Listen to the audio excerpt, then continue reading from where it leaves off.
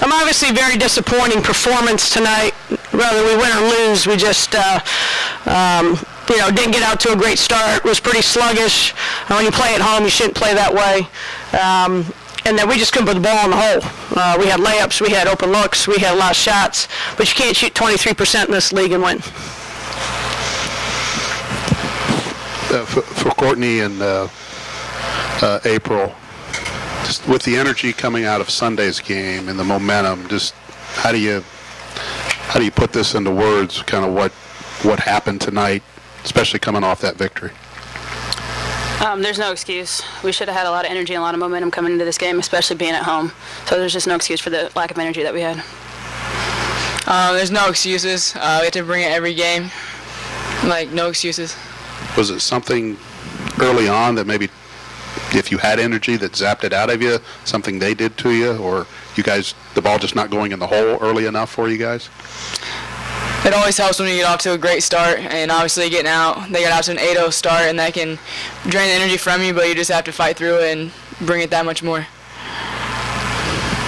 Sharon, with the turnovers and the offensive rebounds that you guys gave up, a little maddening there early on. You got those cleaned up late, but then couldn't hit any shots. First half was ridiculous. I mean, offensive boards and every transition was a turnover, which ended up in a transition basket for them. And I mean, that's just not how you play ball.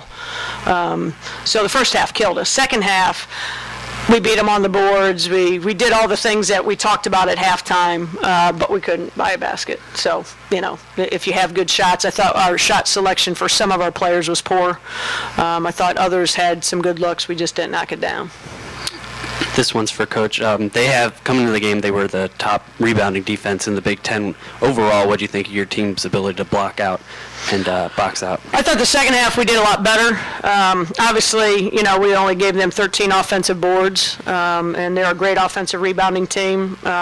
So part of that is, they shot well, and we rebounded well because we missed a lot.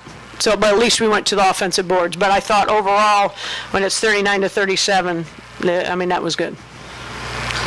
April, you can only speak for yourself, but when the guards got in the lane there, I mean, what were you seeing?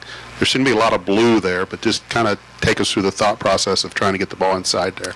They had great rotation, good cover down, so it's hard for us to get into the post.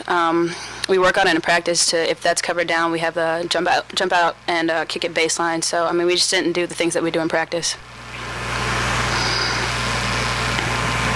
Sharon, any chance there's too much talk this week about the 3 games in 5 days rather than just the 1 game coming up? We haven't talked about it. You all have, but we haven't. In our confines, we don't talk about that at all. So, and they don't read the paper. It's not about that at all. We just we should have been ready. We were ready, but it was like we're in mud.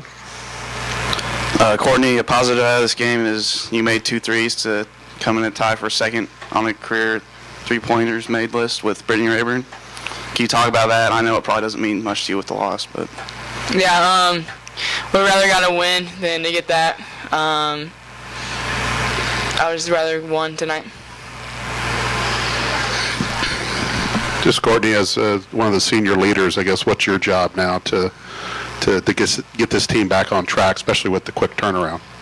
Starting tomorrow at practice, just keeping everybody getting focused on IU's a quick turnaround and just holding everybody accountable. Sharon, if is any good news out of this, that you can't dwell on this, can you? I mean, you have to quickly turn your focus to another game in about 48 hours. If you dwell on it, you're going to lose every game. I'm not dwelling on it. You can't. It's early. If the kids would ever, if they listened to Maggie Lucas after we beat the team there, they just said, it's early in the season. Rather lose now than later. So, but you have to learn from it. And it's about playing together. And we didn't listen to the game plan. I think some of our shots were really poor tonight. Coach, what kind of urgency do you carry with you now that you guys are 1-3? I know there's a lot of time left, but is there any extra sense of urgency starting? That comes on the players. I have always a sense of urgency, and that's my strength, and that's what bothers me about other people if they don't have a sense of urgency. So, you know, we all have to be accountable for our own part in that. And if you can't have sense of urgency when you're 1-3, and this is one of the toughest leagues, and if you want to even make the Big Ten tournament and not play 4 games or even make postseason, there's a lot at stake. You can't get these games back.